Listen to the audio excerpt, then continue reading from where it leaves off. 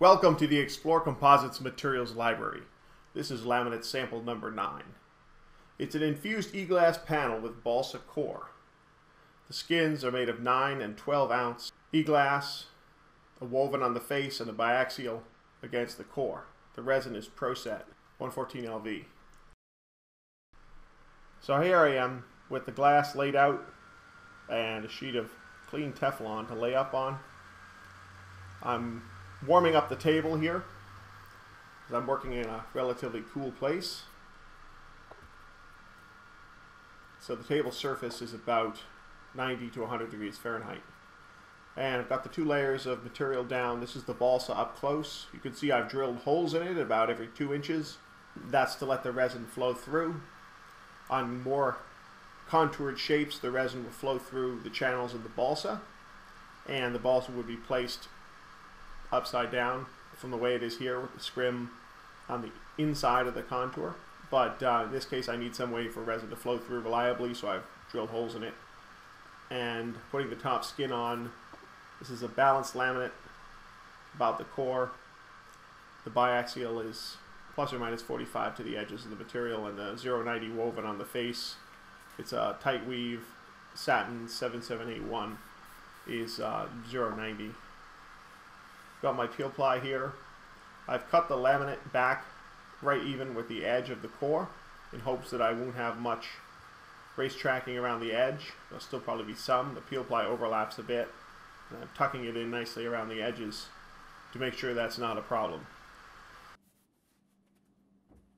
Instead of wrapping peel ply around this and then sticking it on, I'm just going to use that peel ply edge and some spiral wrap here taped to the end of my resin inlet tube and just fold the peel ply back over it.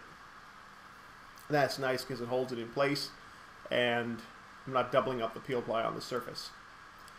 Here's the green flow mesh.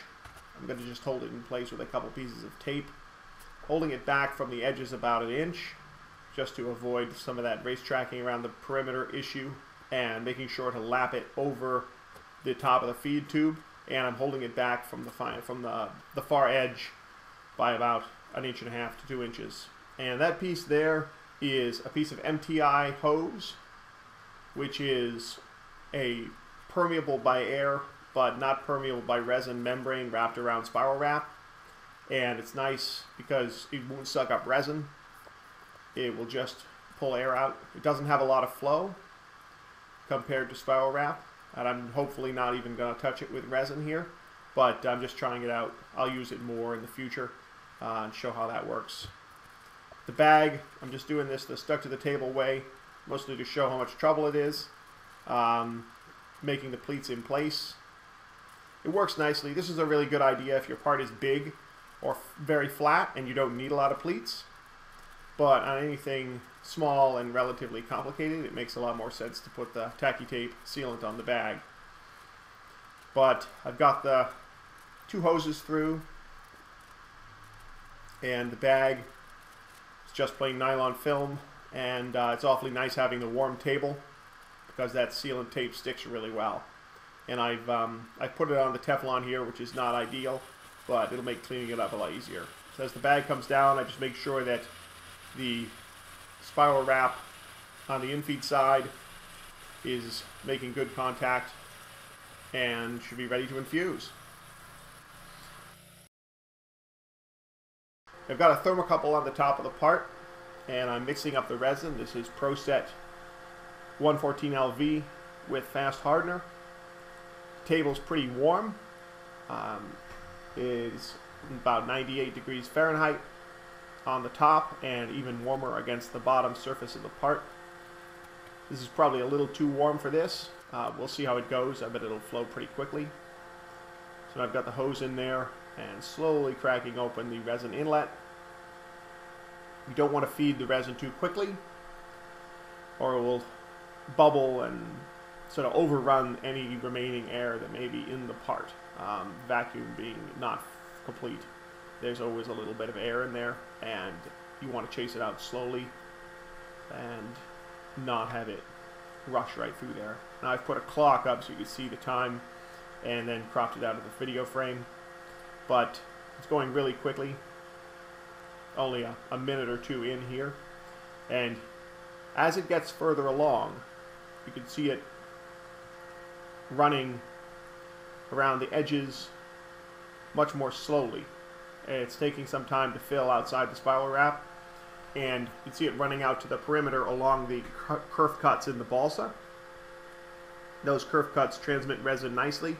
And now that it's reached the end of the flow media, it will spread slowly out on that surface. And the problem I'm going to have here is that it will shoot out through the kerf cuts and then choke off the remaining air. So it might have been a better idea here to run the flow mesh further toward the edge of the panel with foam that doesn't have the built-in slices necessarily, or a single skin panel.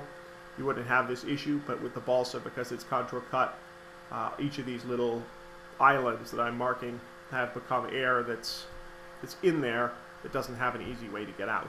They'll probably fill for the most part, but we may be able to see air on the back of the panel when we demold it, and I'll point that out because the back looks probably very much like the front here. We just can't see it.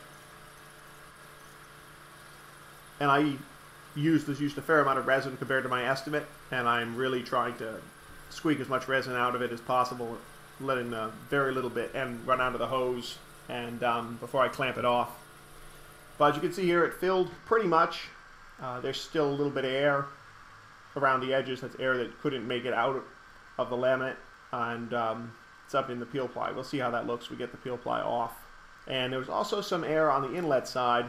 Again, I'm not sure if it's from exotherm or because I had some leakiness, or that's just air that rode in with the resin because I didn't degas and then floated to the top. Here's the back side of the panel after demolding. You can see the holes and the weave. There's a little bit of air. It's not ideal. And there's the back of one of those holes that I pointed out and outlined in marker.